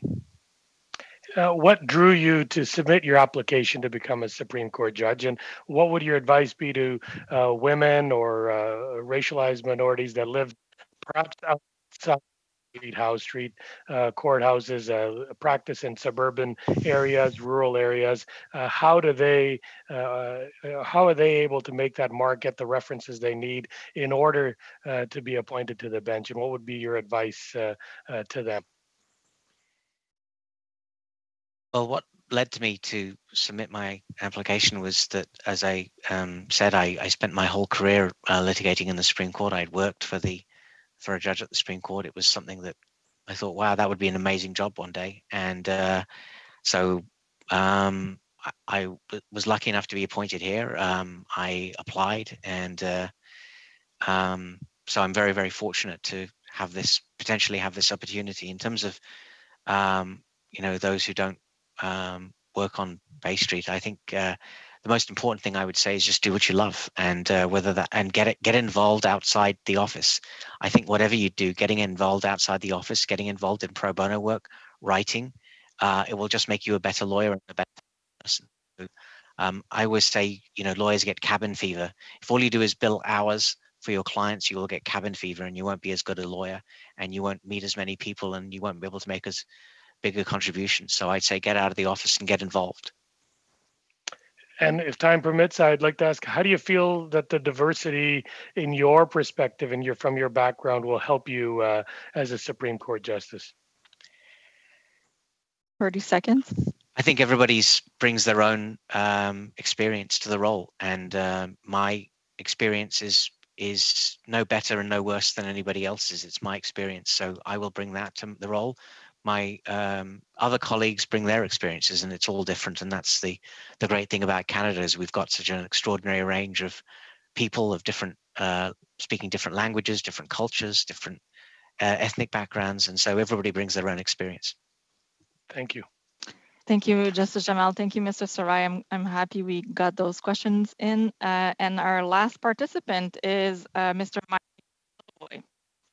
Thank you, moderator. And it's an honor to be here today to get to know our newest Supreme Court nominee. And Justice Jamal, this is a heavy moment, a great moment for all Canadians. And I have to say, as a son of a coal miner talking to a Supreme Court nominee, it is one of the amazing countries in the world. So I'll be very quick. Most of my colleagues here today have a background in law, and we of course all want to know more about your legal background as a nominee and what makes you the best candidate for the job. But unlike my colleagues, I don't have a background in law. And most of my work during my career has been in education, youth development, and leadership development. And some of the things that you've said today really highlights leadership around humility and continuous learning, which speaks to curiosity.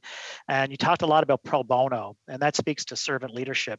So I want you to take this time just to tell me and tell us and tell Canadians a little bit more about your leadership style and how will you apply it to this new role?